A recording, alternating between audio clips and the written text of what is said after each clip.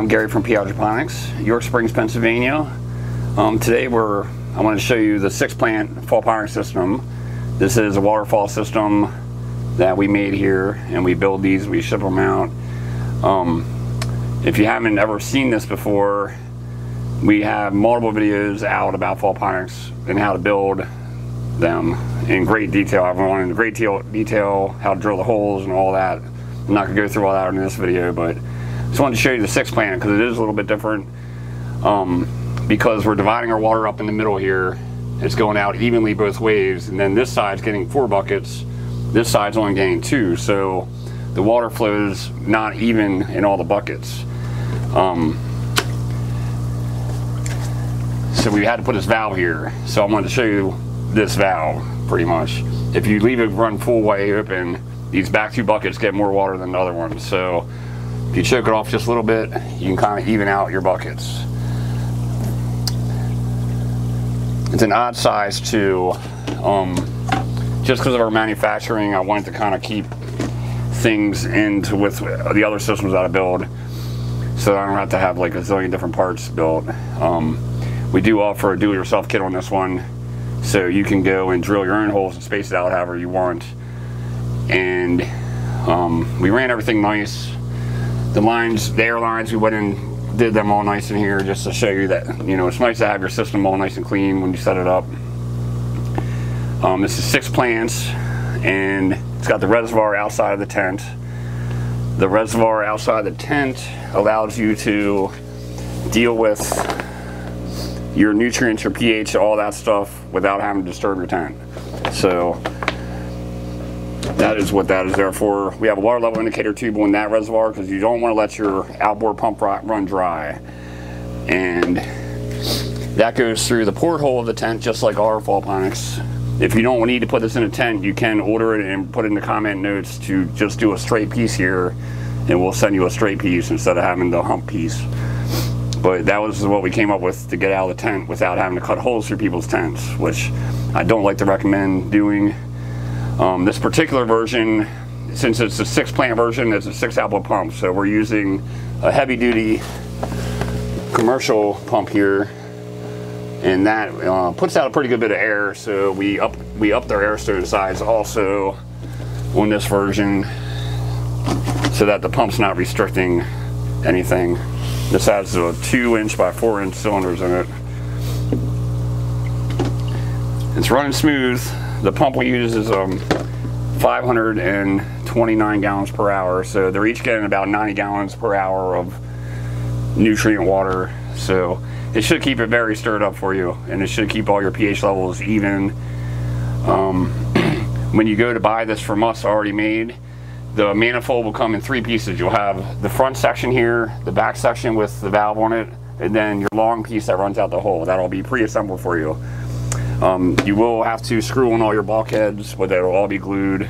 All the holes are drilled. We got 8-inch heavy-duty net baskets here, and our little lids. These you can open up your flaps here, and that'll allow you to see your root zone. And you can also drop the included drain pump down in here, and it's a bottom feed pump that you can put a bottom feed attachment on, and that'll suck the water down to about a 1/2 inch.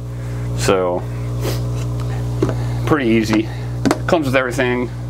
You will have to buy your clay rocks. We're not going to offer it with this one because they're going to beat it up when we ship it, but if you order the clay rocks from us, they'll come in a separate box. This is, to keep my schematics right, this is pretty much the 8-plant version of this that I build, except we're left off 2 of the end plants. So it's technically designed for a 4x6 Gorilla Grow tent, which doesn't exist. So you can put it in a 4x8 Gorilla Grow tent and it'll work fine. Just have a little extra space on the end. The tent that I chose is this one, this is another brand of tent that I really have thought is pretty decent. They have some really cool sizes out. They design a lot of their tents around ceramic 315 lights or LED grow lights that cover 3x3, like these HLG 300R specs that we're using in here. And this is part of a package deal too. The Hydropolis tents are really pretty decent. They've got all the special features I like out of the higher end tents. It's got the inside flaps to cover the zippers. Even the back door zippers have little flaps that cover the zipper, so your light leaks are not going to happen as bad. The HLGs themselves, these are the 300 R specs. This is pretty much half of the 600 R spec, their new replacement of the old 550s. And HLG has kept innovating. They've got some really awesome stuff out, and they keep coming out with new stuff. These have a built-in dimmer on them too, so you can dim stuff down. And if you buy the tent kit, up in here is our 6-inch ventilation kit, which is the Vortex Pro Light filter with the Australian carbon, our 6-inch jet fan, and that comes with the speed control, which I got sitting out here. And pretty much the entire package is a nice little package. This is, I want to say crammed in here, but it's tight. The Fallponic pretty much fit perfectly in here. And yeah, the tent itself is decent. I like it a lot. I think they're made at a factory that makes some other ones that I really like, but I'm sure they won't tell me that. But up in the ceiling here, I do want to show you, there is not as many beams as I would like, just like everybody else always says about their tents. Pretty much, I think you could probably have 10 poles on top of your tent and still not be happy, but we made it work.